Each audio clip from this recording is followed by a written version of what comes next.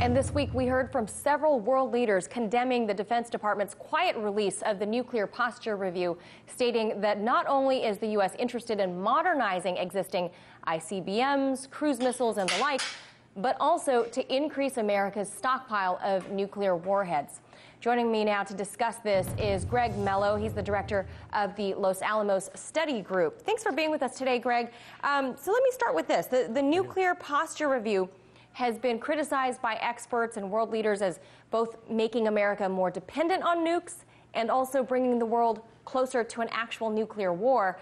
The American mainstream media has largely ignored this topic altogether, and when they do address it, they make the NPR sound like it's some sort of sound policy. What are your thoughts on that? Well, the Trump Nuclear Posture Review showcases American nuclear weapons and really brings them into the context of conventional war in a way that's very uncomfortable for Americans, and some Americans at least, and people around the world. Some of these policies are of long standing, but what's new is they're being highlighted, and they're being highlighted in a context of superpower adversarial relationships. So the overall context is bad, and the idea to develop low-yield nuclear weapons and bring them forward as a possible response to reversals in conventional war is worrisome indeed.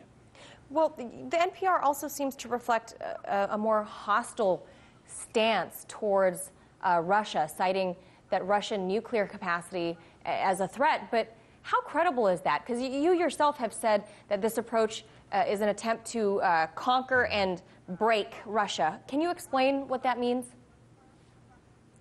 Yes. The idea behind this document and the other policy documents which were released at about the same time is one of geopolitical competition with Russia and China.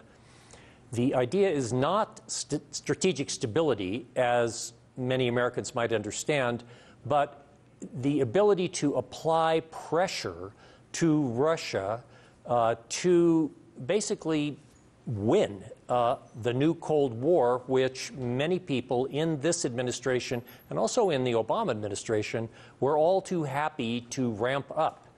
So the idea is that the United States should be the world hegemon. They don't use that word, but America's an exceptional country. We should basically be in charge of what happens. So Russian nuclear weapons are seen as a barrier to that, as a threat to our expeditionary forces abroad, which, of course, are in the near abroad of Russia. Now, Greg, legal experts have said that this new NPR violates the Nuclear Non-Proliferation Treaty that went into effect back in 1970.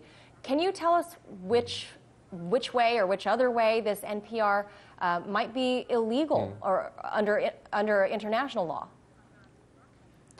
The United States has had a complicated relationship with the NPT, even though it was our idea in the first place. It requires the nuclear powers, that's the 5 original NPT nuclear powers, to disarm gradually, good faith negotiations leading to nuclear disarmament. We're not doing that at all, and it calls for an end to the nuclear arms race. This is the opposite. This is building up a nuclear arms race. All right, we have to leave that right there. Thank you so much for sharing your expertise with us. Greg Mello, director of the Los Alamos Study Group.